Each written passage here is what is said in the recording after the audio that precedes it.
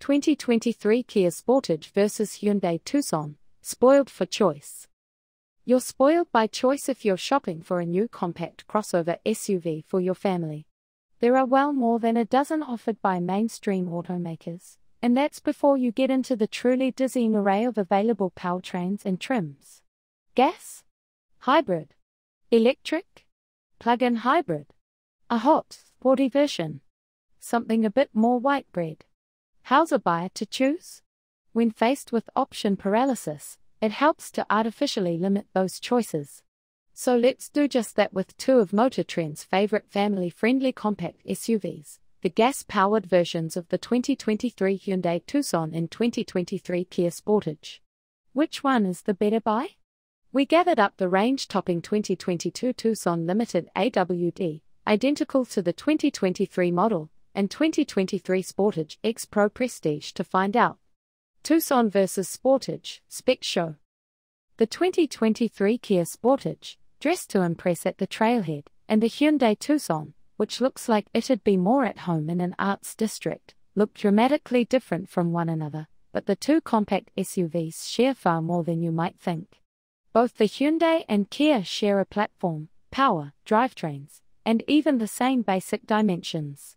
Both sport Hyundai/Kia's standard 2.5-litre i4 engine, producing a whelming 187 horsepower and 178 pounds-to-foot of torque. That power is routed through identical 8-speed automatic transmissions, then to optional all-wheel drive systems. It's worth noting all-wheel drive is required for the Sportage X-Pro, but the system is functionally identical to the one in other Sportage models in the Tucson. The biggest mechanical difference between the two SUVs is the Kia Sportage X-Pro 17-inch wheels and all-terrain tires. Those tires will likely improve ride comfort on the road, perhaps at some expense braking distance, handling, and noise. If you're trying to decide between these two SUVs and you prioritize off-road performance, look elsewhere. The Tucson's 19.6/19.5/26.7 degree approach/breakover/departure angles best the Sportage X-Pro's 18.9/19.0/26.6 degree ratings, but both are car-like.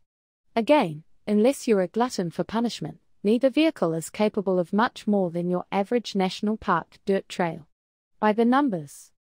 Similarly, if you get your daily thrills by flat-footing your car's throttle, our test numbers also suggest you look elsewhere. Each of the 187 horses in these two 3,700-pound porkers moves about 20 pounds, making them roughly as quick as an airport TSA line. Both SUVs run from 0 to 60 miles per hour in a glacial 9.3 seconds, and if bragging rights are what you're after, know the Sportage just edges the Tucson in the quarter mile, posting a 16.9-second run at 82.1 miles per hour compared to the Hyundai's run of 17.0 seconds at 83.6 miles per hour. Thanks to its tire advantage, the Hyundai Tucson makes up ground in our braking and handling tests, stopping from 60 miles per hour in 118 feet and lapping our Figure 8 course in 27.4 seconds at 0.61 grams average.